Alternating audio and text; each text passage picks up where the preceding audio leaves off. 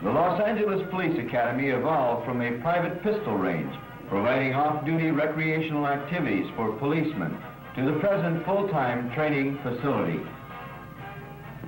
A 22-acre Elysian Park site was leased from the Department of Recreation and Parks. Off-duty policemen, assisted by Lincoln Heights jail trustees, began the original construction in 1925. A 25 and 50-yard line and a small cook shack were in full operation by 1930. The 10th Olympiad Committee selected the police range as the site for the 1932 Olympic pistol events. At the close of the games, the department obtained a large mess hall which had been built to accommodate the visiting Olympic team athletes.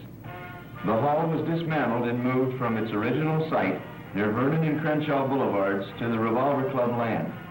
It was reassembled to form the framework of the clubhouse. A $3,000 profit from the sale of reload ammunition was used to convert the building into a suitable clubhouse. The old mess hall is now unrecognizable behind its arched facade of masonry in the style of the California Missions. The paved patio flowing around a graceful fountain enhances the main entrance to the academy.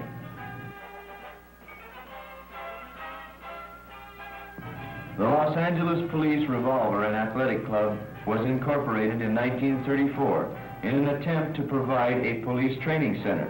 Private funds were raised by a group of businessmen, and members of the department contributed $10 and 4% of 1 month's pay. In 1935, a festival in the Shrine Auditorium and a Coliseum pageant raised additional funds. West of the clubhouse, 80,000 cubic yards of sandstone were excavated from the canyon wall to level the Academy's athletic field. The eastern canyon wall was transformed into an ornamental rock garden featuring a triple waterfall, descending to a large rock patio suitable for barbecues and picnics. The work is simulated sandstone strata, artistically designed to produce changing color effects, similar to the Grand Canyon in Arizona. The structural design of the clubhouse rendered impossible the orthodox construction technique of adding an upper floor. The addition of a second story was accomplished by excavating and constructing below the main building. Additions to the original structure were skillfully completed. The present building tapers south from the original one-story clubhouse to 3 stories at the southern end.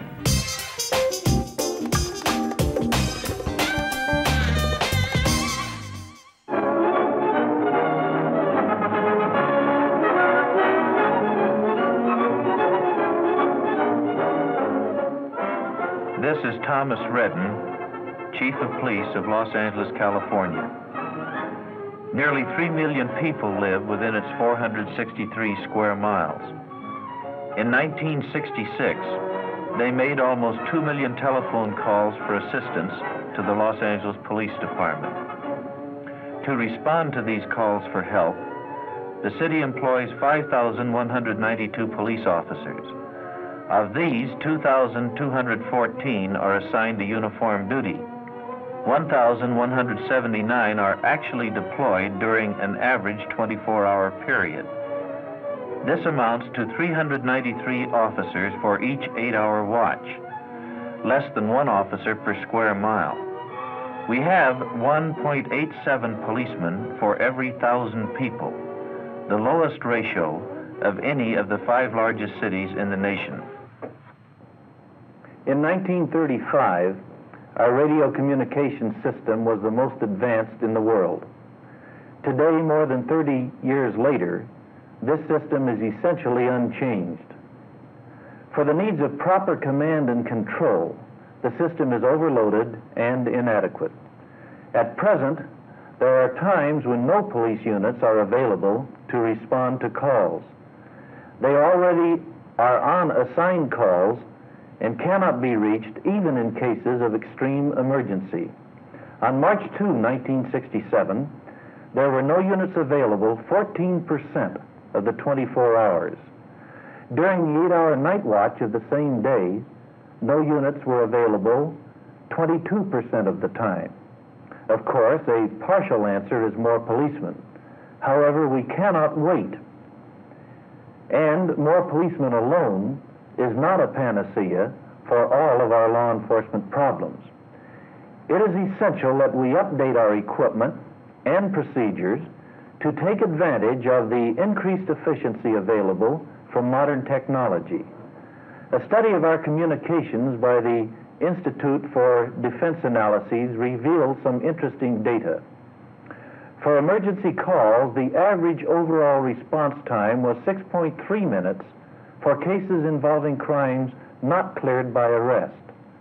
Emergency call response was 4.1 minutes for cases in which arrests were made.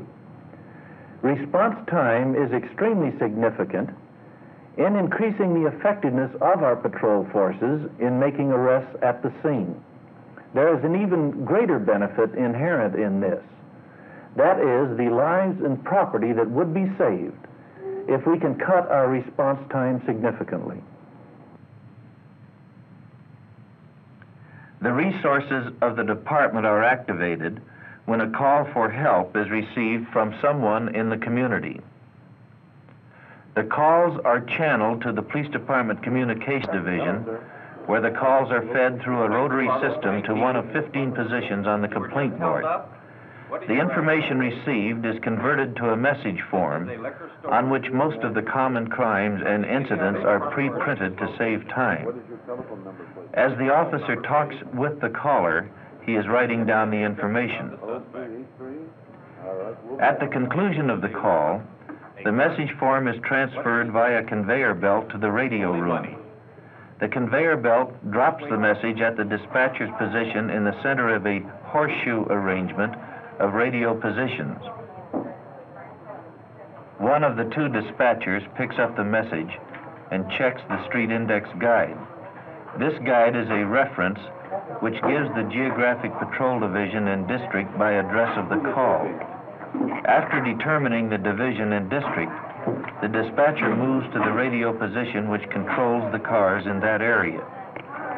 The dispatcher, having ascertained the correct car and district, moves to the status board where the knobs indicate car assignment and current status. If the car assigned to the district is not available, the dispatcher must select the closest clear unit.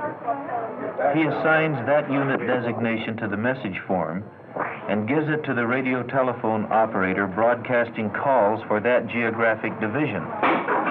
There are 3 main outgoing radio frequencies to handle 16 patrol divisions, accident investigation, and motorcycle units.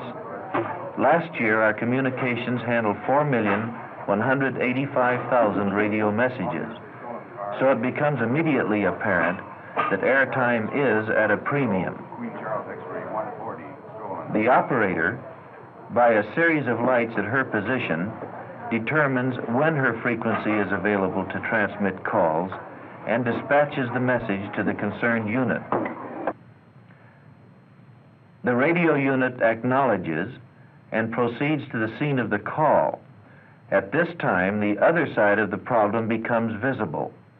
The communications problem of mobile units attempting to get access to the resources of the department necessary for them to conduct their field investigations.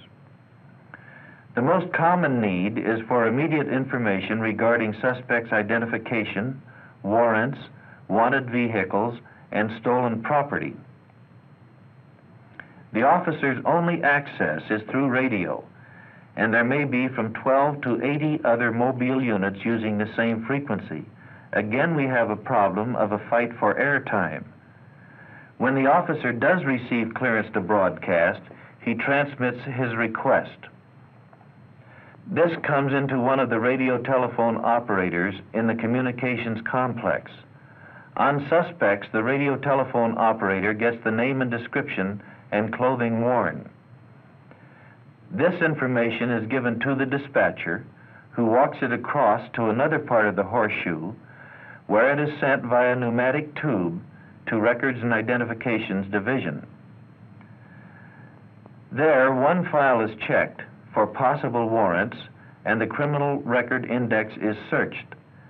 If it is indicated that a criminal record exists, the criminal package is then searched and the arrest record information is entered on the form. The information is returned via pneumatic tube to the radio room to the dispatcher, then to the radio telephone operator, who broadcasts the information out to the requesting unit.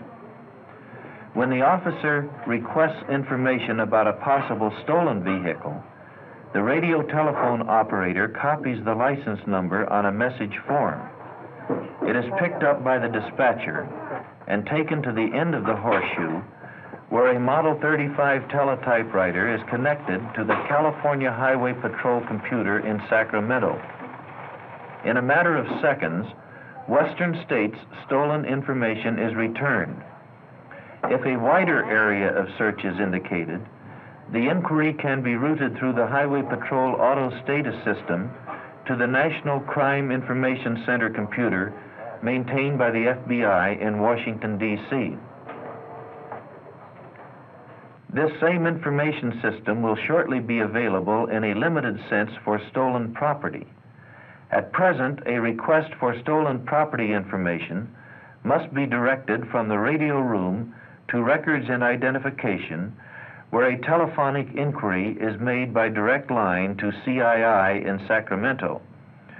Our system has been evaluated by a number of agencies who tell us that for a comparatively speaking manual system, it is quite efficient, but it takes time, a great deal of time we cannot afford, and time that the victims of crime cannot afford.